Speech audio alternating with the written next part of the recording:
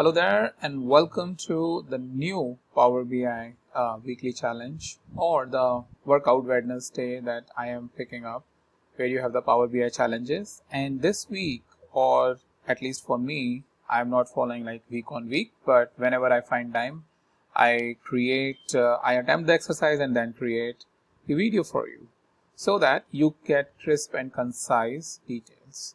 And then wherever possible, I add some of my inputs to it so that along with this, if anything which I feel from my experience, I'll try to add that. So this week I am taking up the week 9 and here is the week 9. So week 9 is all about forecasting and anomaly detection.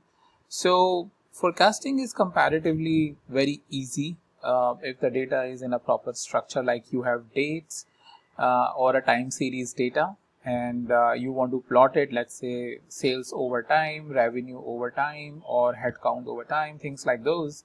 Then you can very easily enable the forecasting like it has been shown over here, right, which can give you the directionally right figure. Obviously it is forecasting, it will not be ever 100% accurate, but some directional as to where this is going. And then you have to or companies, or when you work with the environmental data like this greatly, you always want to find out where is the maximum ups and downs, like anomalies, which is outside the range of average or the confidence area. Like in this case, within anomaly detection, we are using the sensitivity of around 75% that you will see in the instructions.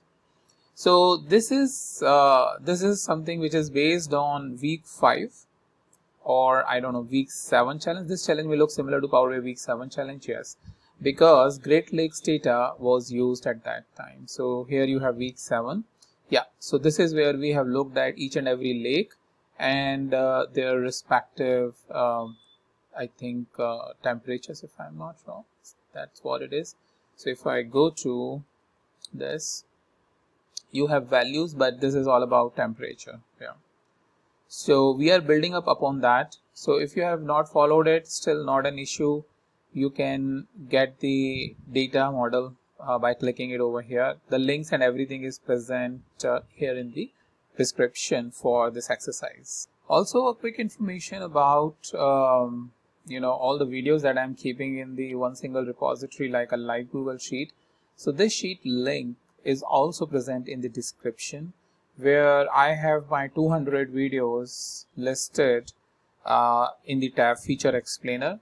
The only thing is you will be able to easily come here, search any of the video, and using the link present in the column B, you can jump to that video directly. So just so that you have a better experience searching my videos. And then you have the exercises link as well. So all of these exercises which I am picking up, like till the week 8, again the video link is present and the exercise link is again present over here. So that way proper document will help me as well as you whenever I or you need a specific video. Let's say I want to revisit some of my video, or you are searching any of the video, then you will be able to find it. Okay, coming back to this, so what I'll do is go to the Great Lakes. So here you have the requirement. First thing is doing the transformation of the data. We have already done in the week 7. Now the second is the add a line chart that displays the average coverage by year forecasted out to the year 2030. Okay, so line chart. All right, here is your line chart. Okay, and I will just expand that little bit. Yeah, keeping in mind like how it has been gone, how it is present over there. And then we have the values, and we have the year date. Now this year date, what you are seeing is a transformation of year. So what I have done before this exercise, because I was attempting it before creating a video, I have this year, right, and then I use the function, the date function, as you can see, to convert this into a proper date.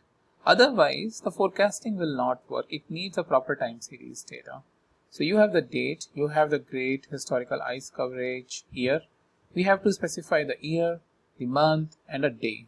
So if you see, year is basically this field, then one default first month and first date I have taken.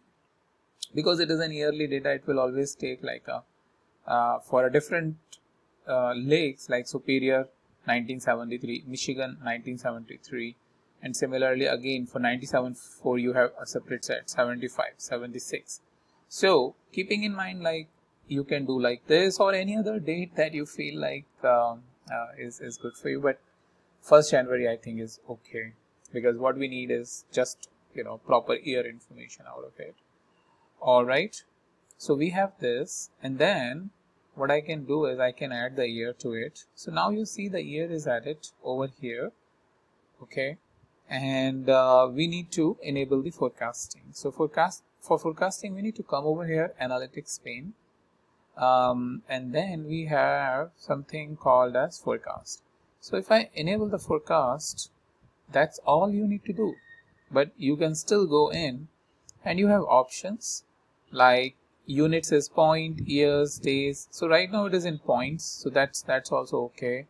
You have forecasted length like 10, so going all the way from 2020 to 2030, okay, so showing like how the trend will be, and in 2030 the forecast is 275 compared to 2020, which is 98, right? So that is something what forecast is showing. Then forecast length you can increase or decrease, like how much you want to increase or how much you want to decrease. And then ignore the last, in case if you want to ignore the last value. Seasonality, again some settings which is specific to the forecast point you can add. Also confidence interval is this gray area. So you have 99% confidence.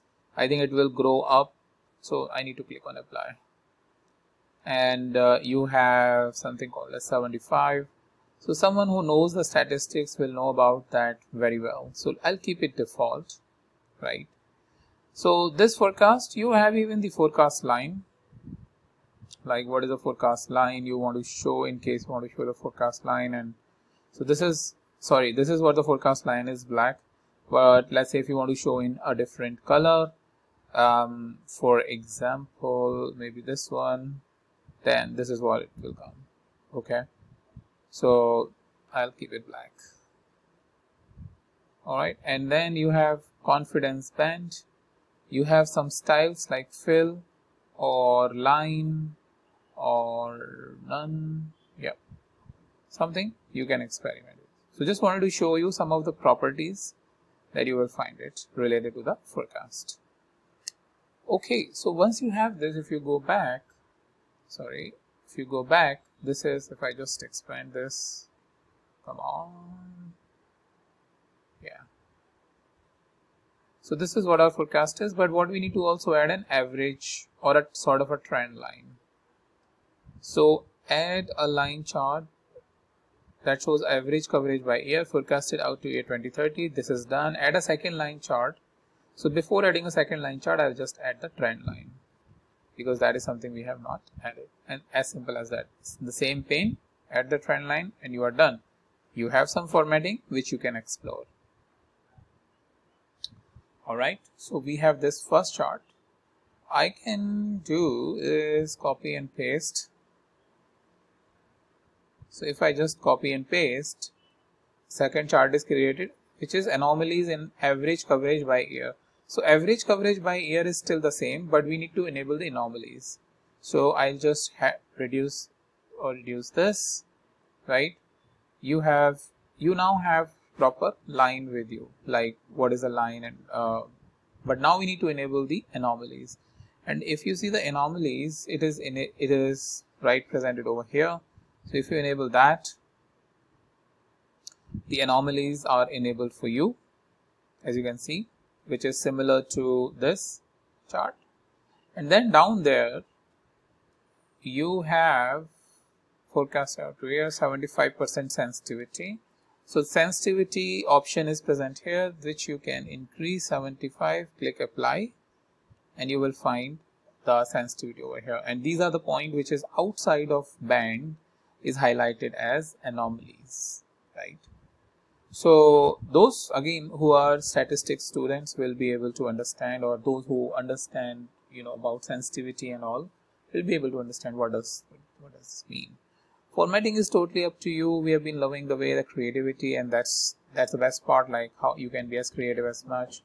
Answer the following question: what is the projected ice coverage in 2030 and all. So one thing which I recollected is, let me just select, we have value, we have to take the average. Same is the case over here, we have to take the average. Nothing much will change, but it's just about what is being asked. Now the last thing is, you have this lake minimum coverage and maximum coverage table. So what I'll choose is basically a table. We have lakes, we have value. Now from here we need to come to this and say minimum. Got minimum of value or minimum coverage. Again bring in this and say maximum. You got maximum value, right? And then move it to this alignment. But come on, okay.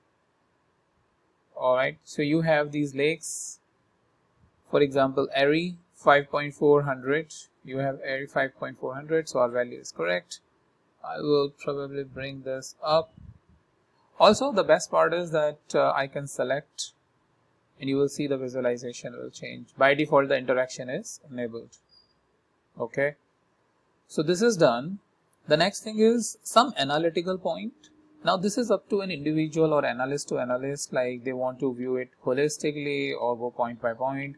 My recommendation is either you go in depth into the data and cover the lowest point to the highest point and so on and so forth, or you have a way to add the smart narrative, creating your narrative, not just one point but many points, right? So this you can add in your visualization. Bring it down, and that I feel is like way much more. It is automatically generated, again picking up mostly the same thing, but the whole thing is average of value. We need to just make sure that it is properly named and all.